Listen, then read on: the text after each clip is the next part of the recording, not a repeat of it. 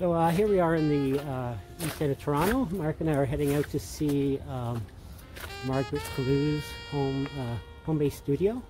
It's a beautiful day in Toronto, yes. as you can see. Yeah, cold and rainy for Day of the Dead. Yeah, November 2nd. I've been Facebook friends with Margaret for, I don't know, maybe 5 or 6 years, and I've been following her work. And in fact, a couple of years ago, I had texted her about coming by and seeing her studio. Just never happened. It was actually closer, just in this neighborhood, but she moved and I moved and life got complicated. But here we are. We're going to go down and see Margaret's work.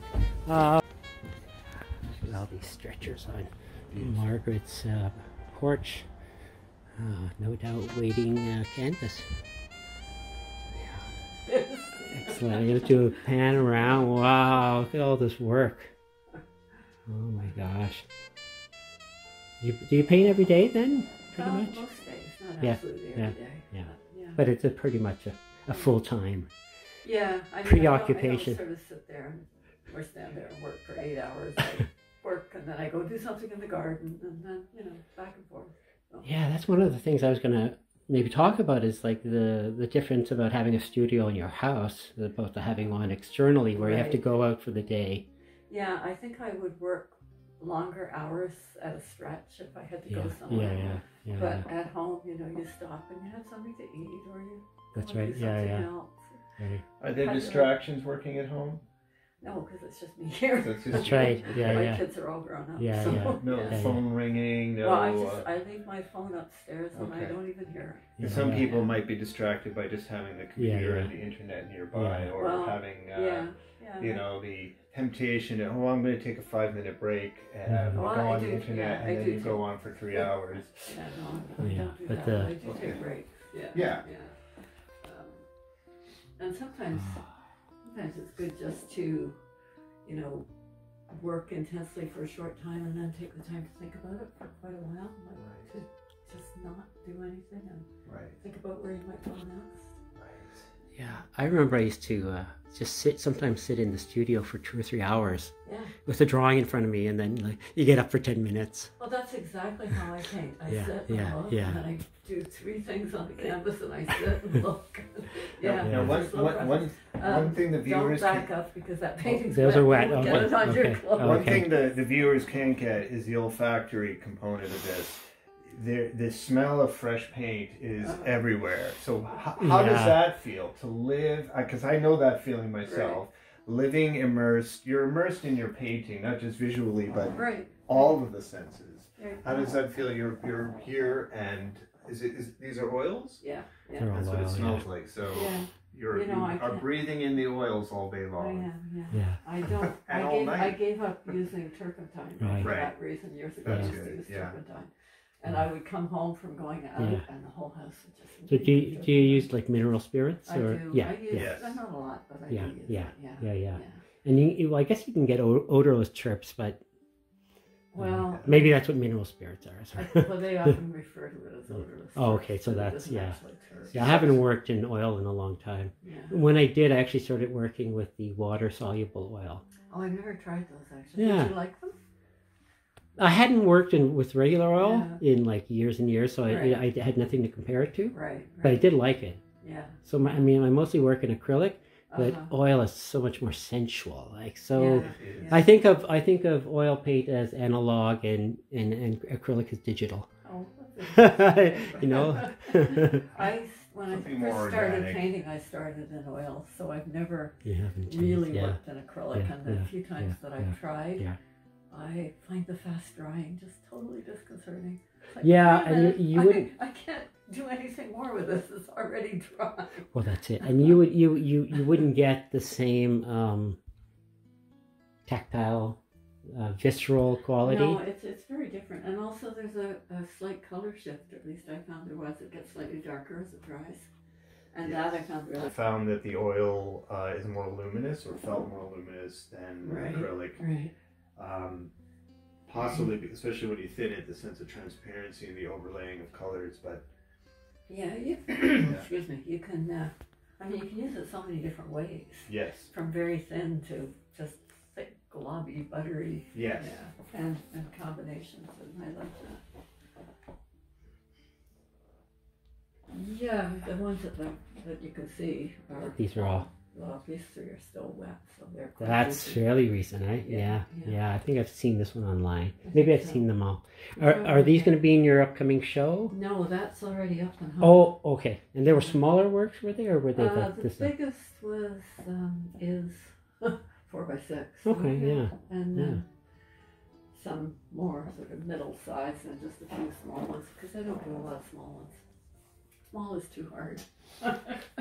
All right. So why don't you give us a tour and show us the studio. The studio where you were. Alrighty. You know what, you go ahead, Mark. You know. Yeah, I know, isn't that gorgeous? The black and white and red. All right. Wow. So here's the actual studio. And that wonderful painting is my 2.5-year-old grandson. Oh. I saw the photos on Facebook of him working. Wow. When he comes over, he always does a bit on that. He's been going on since I don't know, kind of a little bit Cy Twombly. Or John Mitchell. Yeah, John Mitchell. Yeah. So this is the piece that's currently being worked on. Yeah, and I have no idea where to go next with this.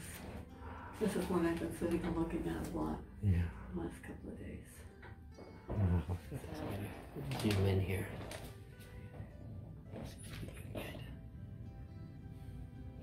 Now that's the next question. How you determine where to go next? Besides, is it an intuitive process, or do you see something coming out of the painting that says, oh, I would like to work on this next? Is there a direction that There's no sort of preconceived idea of where I want it to go, but if I look at it long enough, I can figure out what it is that's bugging me and start there. But as soon as I start working on it, of course, you change one thing here and something else over there changes. And so it's just the whole process starts again. Yeah, I mean, you know, in discussions of my own work, I often just say every piece has its own internal logic. Right. You just got to figure it out. and I've heard it described too as a well, sometimes as a dialogue, and some people would say an argument. Yeah. What's going on? Exactly. Yeah. It's definitely a back and forth. Yeah. I have to also ask, what's going on in your mind internally during these action moments? Look at these very vibrant, there's a lot of activity going on here. Is it rage? Is it calm? Is it just... No, it's, there isn't any, it's not emotional. It's, in fact, when I'm painting, it's kind of an escape from all of that. It's a way of going into another headspace altogether. So what's behind part of what's behind it is I was putting white over black, and the only way I can do that is to sort of slab it on really quickly, not let it blend too much. Yeah, and then there's sort of a dialogue between the white and the black. There is. They have to get along. Yeah, they do. I'm not sure if this painting's getting along very well yet. Maybe. I keep turning it around too. I do that a lot when I work on it from different sides. Different angles, yeah. Yeah, different directions. Yeah, I mean, so I've been following your work on Facebook for years, and it just, of course, you have to see it in the flesh. It's eh? difference, especially since I look at Facebook on my phone all the time. Yeah. Tiny little images. Then you see the real thing. I mean, the beautiful thing about looking at art on a screen is that there's a luminosity to it. Yeah. But it's not the real thing. No. You know, these blues would really kind of like glow on a screen, but it's not really the true picture. And when you see... Which makes photographing something and getting it right, I find it difficult because that luminosity is really seductive. But that's not it is, but it's not really. It's a whole. It's like a whole other twist on it, or a permutation. And there's a big temptation, of course, to go with what looks really great on the screen rather than to try to actually get what you're seeing. I have a friend who's been posting a bunch of watercolors, they're just glorious because they're online. Uh-huh. I mean, you know, they're probably glorious in person too, but just something about that glowing. Right. It's almost like you want to take a photograph and put it on a photo box. Well, it's true too. I mean, if you take a photograph and then you print it, no matter how good you are at printing, there's a huge difference between a print of a photograph and an image on the screen. One is translucent and the other is not. That's right. When I was, for about 10 years, I was working in a more abstract vein. And then I would photograph them and then change them in a photo program. So basically I would call them remixes. Right. I would do new paintings based on and that was kind of neat because then you could play with the saturation and you could invert colors and but with no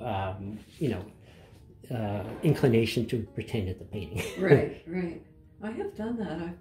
I've taken photographs of work that's not finished and then just played with it and played with some of those drawings. Yes, exactly. Yeah. What would it look like if I made this all white? Yeah.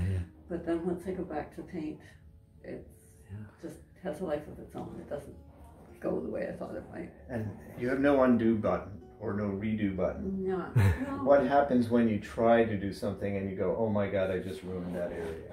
That happens constantly. Do you scrape off? I know a lot of people scrape. I scrape sometimes. Yeah. Sometimes that's the reason for the areas of thick paint, though, is because I keep working over it. I'm not patient enough often to wait and let it dry, and work over it dry. Oh, I love the so it does get pretty mucky at times. Yeah. And I do scrape off quite a lot. Wonderful tonal paintings with not much color.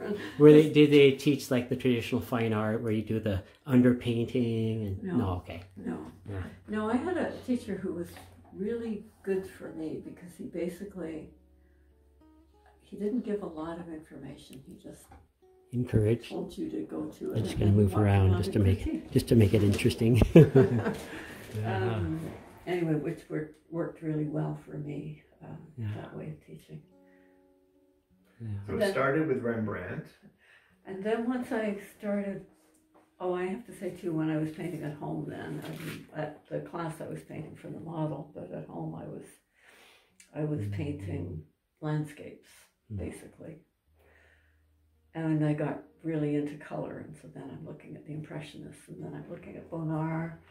Fell in love with Bonnard and his color, which I think is just glorious, better than anybody else's ever. Oh, I know.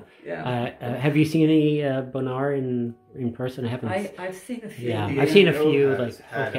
But I imagine seeing a whole show. That would be so. I haven't seen a whole show, but I was in Paris maybe 12 or 15 years ago and saw, they bunch them. A number of my them. God!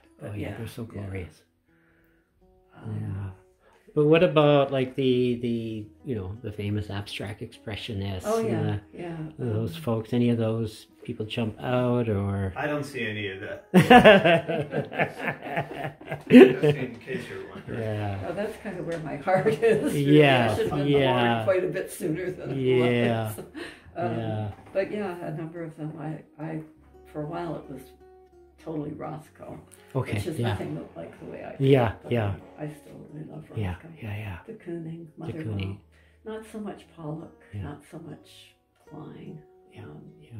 But just that whole period. And what about like before those guys? Like we were talking about Hoffman, like with the blocks and the grids. Did Hans Hoffman? My work has sometimes been compared to Hoffman. I see why, because of some of the blocky shapes and divisions of space and stuff, but he's not one of my favorites. I appreciate what he did, but he's not someone that I really... It seems very academic and theoretical in a lot of ways. Doesn't have the feeling and the I think some of his later works maybe got more kind of loose, but... And to be honest, I've never seen a whole show of his work. And I might feel completely you know how it is, when you see something in person. I think Diebenkorn I really like. All three phases of Diebenkorn's work I really enjoy.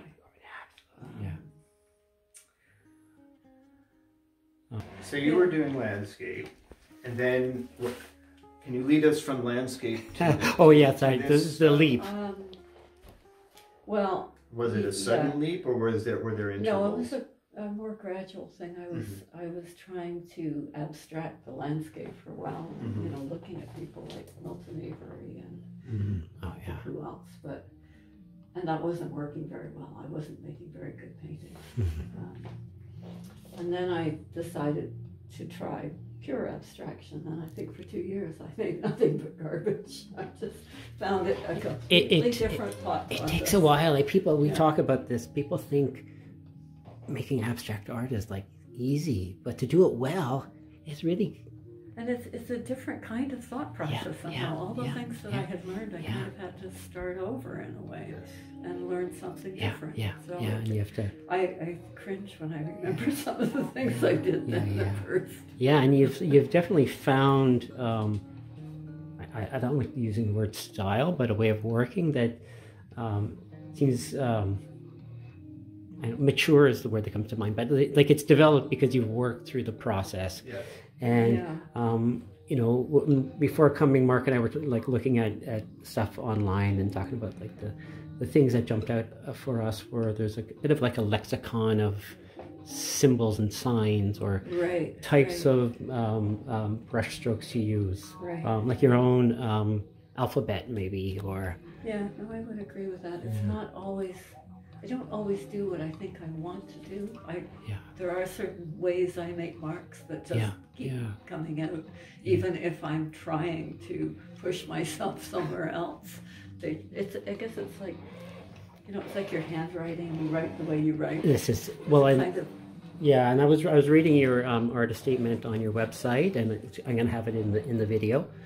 Because I think it's beautiful in how you capture your process, and a little bit about the body. You talk about how the body, I forget the words. I actually brought it, but I should be able to quote it. I know, but it was almost like there was a trust in the body and in marks to tell the truth about yourself. Right, and I think that's why I really like 5-foot canvas, because it feels like about my size. It feels like it engages all of me at once in the process. And I think small is hard because I'm always outside it. I'm not inside the painting. I'm somewhere back from it because it's too small to and then the two big ones, the really big ones. And I do like working big, but I there's a certain, like, you feel dwarfed by it. It's not your dimensions. And at the distance you are standing when you're working, you can't actually see the whole thing. You know, you can turn your head or whatever, but looking straight at it, it becomes bigger than your viewpoint. And there's something really wonderful about that for me. I did a couple that were, only ever done a couple that were 8 feet. And that was challenging because it was just a little bit too big. I think I could get used to it if I had a big space. But... Well, exactly. You have to have the space, and then you have to have the paint. I was watching a documentary online about, actually, I think it was a James Comm video about Joan Mitchell. Show a retrospective, and she had done this series of 4 canvases that she linked together, who weren't actually painted as, but I think there were 2 separate larger canvases, like diptychs, which she then put together into a 4-part panel, which was kind of interesting. I mean, that was her way of making a big painting. And I like the way she uses panels, because they don't look like it's just something that should have been all on one canvas, but actually has a division. There's a break at each edge, and you have to sort of look for the relationships. That's right. You know that there's separate episodes almost of the larger. No, she did that beautifully. I find this space is too small though for things like that. You know, you would. No. This is a good size, even a little bit. Because Rothko talked about how his paintings, even though they're abstract, he saw them as paintings about his life. And then I saw a great movie a couple months ago where they were showing his studio, and how the windows in the studio were the same shapes from the paintings. And it's like, and he was actually painting his studio and the space around him. And so that's a segue into, does the physical space around you find their way into your paintings? I'm sure it does. I'm not sure if I can articulate that. Right. Okay. Yeah. Well, just by you living in the space and living in a community.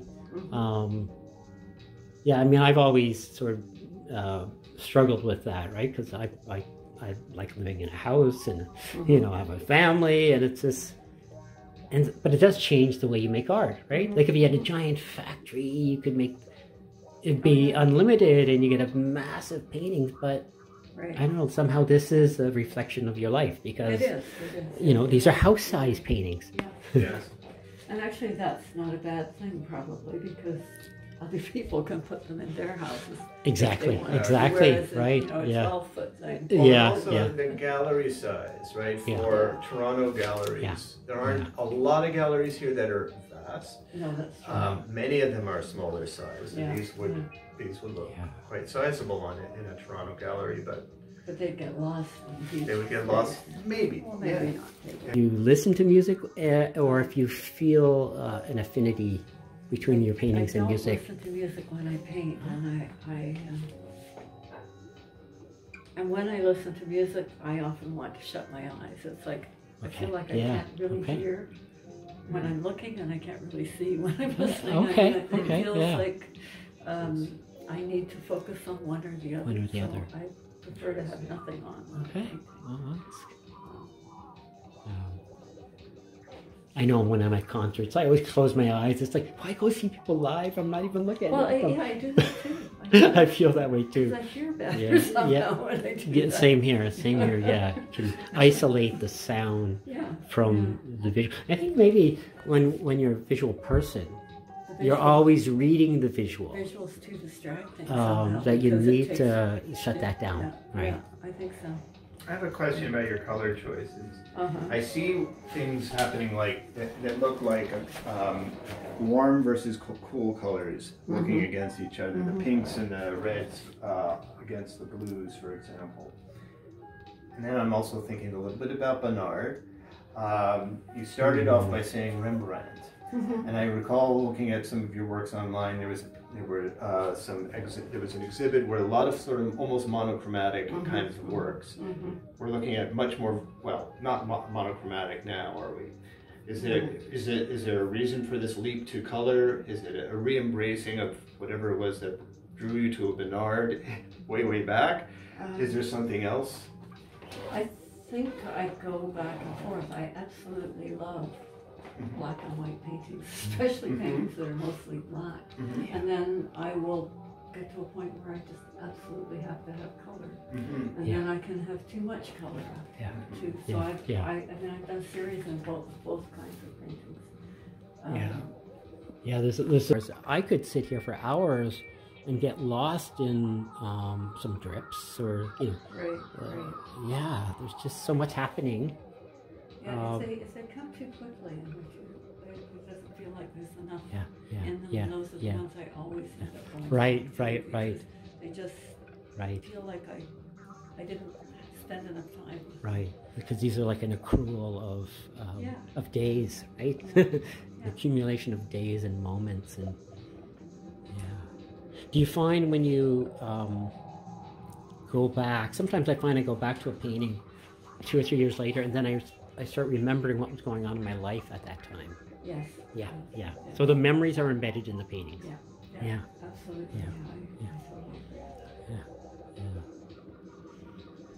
It's okay. I've got better lights. Oh wow! Look at this. Oh yeah. Huge accumulation. Oh my. Oh man. Oh. Look at that. Oh, so now you're seeing the whole spectrum. Quite literally, array of the different colored. Think of Bernard, or at least there was a painting at the AGO which had just brilliant yellow sunlight blasting into a room, and the colors just bring it to me. Some of his kind of makes me think of it a bit. Yeah. Yes. There. Yeah. I'm kind of a restless painter. I go in various directions. Circle around, come back here.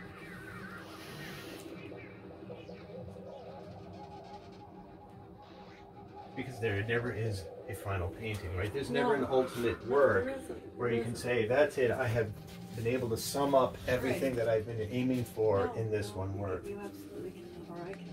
Right. I hear it looks like you sprayed a bit underneath. Yeah. Originally, and then painted. Right. Yeah, I didn't have to use spray paint. I think upstairs I saw some of the. Oh, that one. Yeah. Oh, yeah. Yeah. It's a neat effect. Yeah. I like it. I like the contrast between those very soft. Yeah. Yes, exactly. Yeah. Yeah. And then the other ones. Mark and I, last week or 2 weeks ago, we saw the Harold Town show at I haven't seen that Christopher Cutts. Oh my God. Yeah. Do you like Town? I like a lot of Town. I don't like absolutely everything. Okay. Well, yeah. Well, it's even in that show there were two rooms. It's uneven. One of them looked like unfinished paintings, and one of them was. I think what I liked was the more hard edge, flat, designy kind of stuff. Right. Right. But just the play of paint. That's what is so exciting, and I'm seeing some of that kind of play in your work. Exploration, improvisation. Good camera in that phone. Color looks good. Yeah. No, it's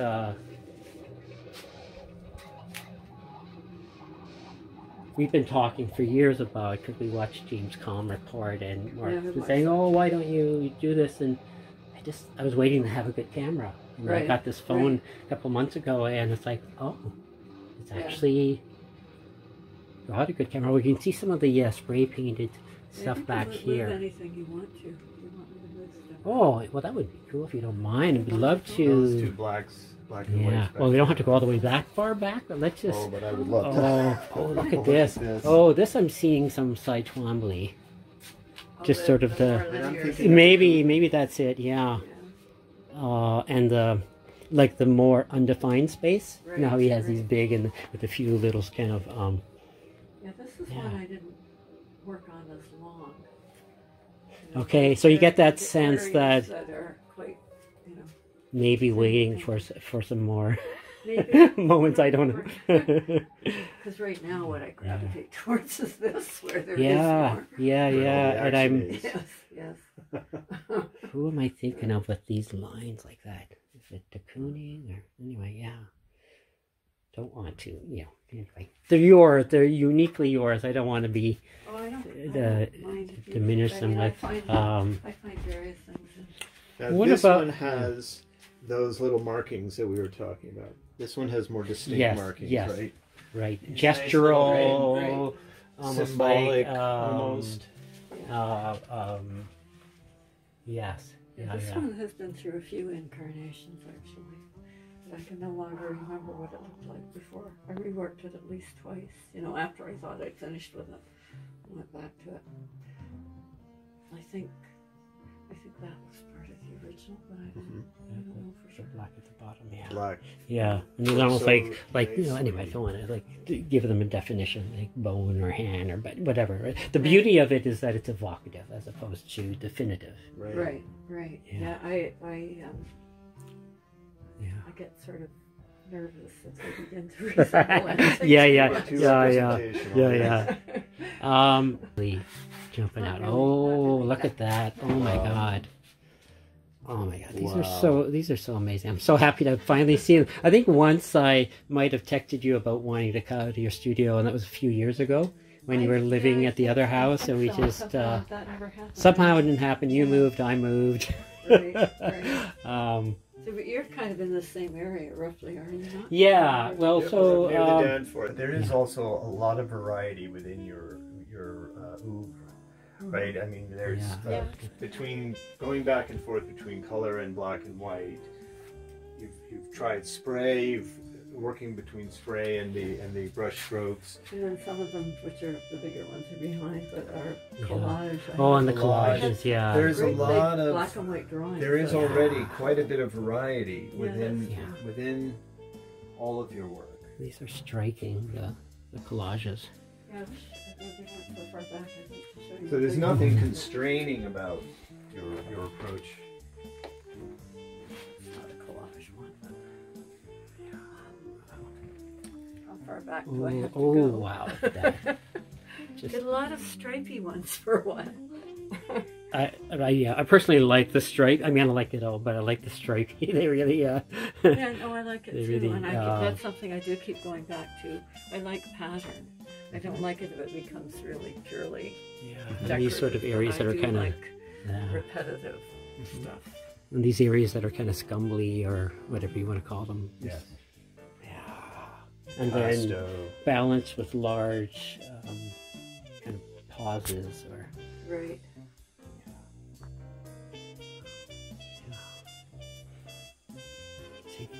Wow.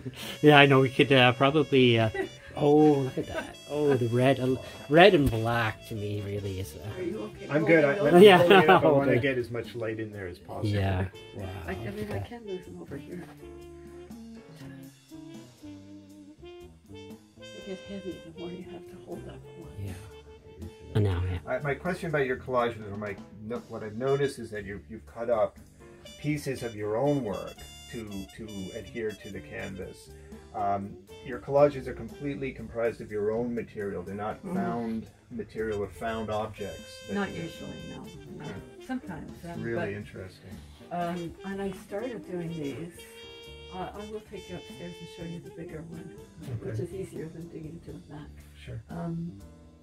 Because I'd done a bunch of black and white drawings with ink and charcoal and stuff that were quite big on really thick absorbent paper. It was lovely paper. It's the kind of paper they sell for paper makers to use as a base. Right. Wow. And it was, Wolfitz used to have it. It was really cheap and wonderful stuff to work on.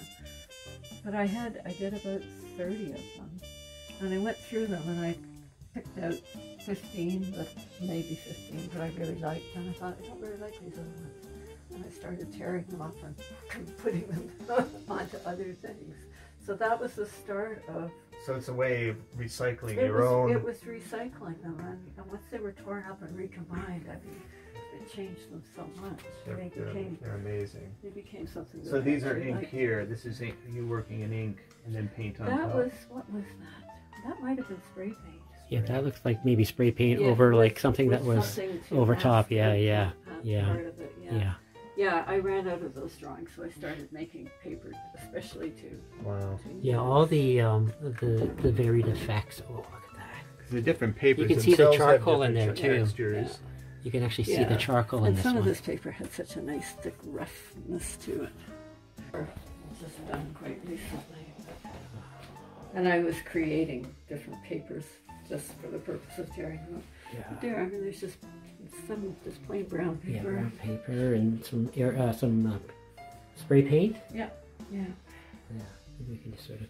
It's okay to pull a few off and then we'll just. Oh yeah.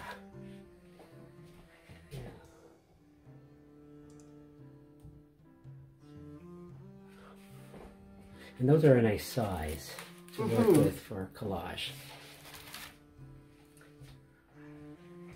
Now, do you find that sometimes you'll do a collage and then that gives you an idea for a painting? Or the paintings, do they always just happen in the process anyway, right? No, they happen in the process. Yes, yeah. I mean, even if I were to start with an idea, I know that it goes away totally. really quickly. Yeah, it's not going to happen. No. It's just not going to turn out that way. Yeah, I always felt that way. Even when I do figurative work and do a drawing beforehand, I can't. Right. Otherwise, it's just like commercial art or something, right? It's just. Yeah, I mean. You want the and process. You don't want to know where it's going to end up. Exactly. It's a journey. An adventure, Yeah. Oh, I don't want to know, yeah. Oh, because here we get some blue. There you go. Yes.